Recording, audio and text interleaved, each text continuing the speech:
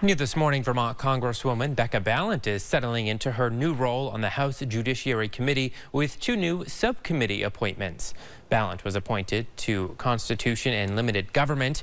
The focuses of that subcommittee include constitutional amendments, civil rights, voting rights, and government ethics.